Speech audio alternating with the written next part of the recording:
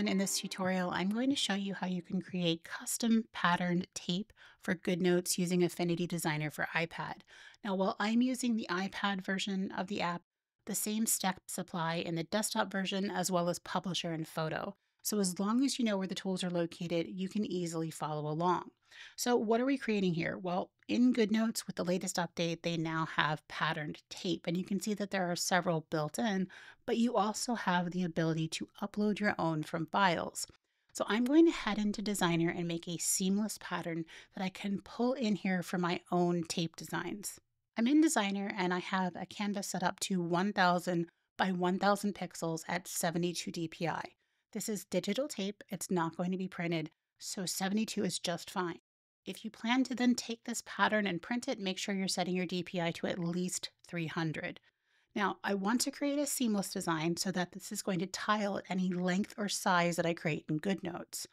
I'm going to stick to a basic gingham pattern, but you can create any seamless pattern you'd like. The one thing that I want to note though is that the pattern on the tape ends up being rather small. So the more detailed or the smaller the motif, the smaller the pattern is, and the more difficult it's going to be to see what it is. So I recommend sticking to motifs that are a little bit larger and maybe have less detail. Now I already have a rectangle in place that's an off-white color. I'm going to select this and I want to duplicate this twice. I'm going to change the color of the top two.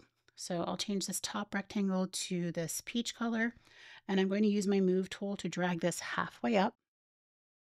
I'm going to change the color of the second one to this red and then drag it halfway over on the vertical.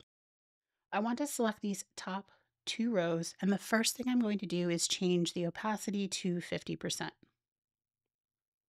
Now that's nice, but there's one additional step that I want to take, and that's changing the blend mode to multiply. That gives me a little bit more contrast, which I like better. So that's it. This is now a seamless pattern. If I tile this, it's going to tile perfectly.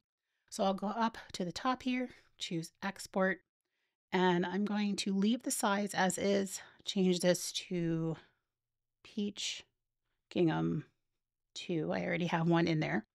I'll click OK and save. And now I'm going to head back to Goodnotes and import that into the tape. Okay, I'll head up to the top here and I want to choose this plus sign and upload from files. I'll grab that file that I just created and I'm all set. I have the wider tape selected here. If you want to change the thickness of the tape, you can. And drag that out. And there we go. I have my gingham tape.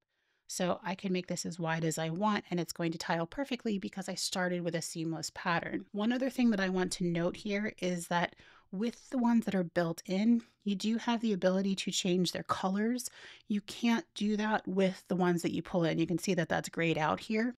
If you want to change your colors, just go back to your original design, adjust your colors, save it as a separate file, and import it. So what kind of patterns do you see yourself creating for your Goodnotes planner? Let me know in the comments below. And if you have any questions or a suggestion for a tutorial that you'd like to see here on the channel, let me know that as well. I'm currently creating an entire series on planner creation and Affinity Publisher and Designer for iPad, including a tutorial on how to create realistic textured washi tape stickers for Goodnotes. So be sure to hit subscribe so you always know when a new tutorial is published. In the meantime, you might want to check out one of these two next. Thanks for watching.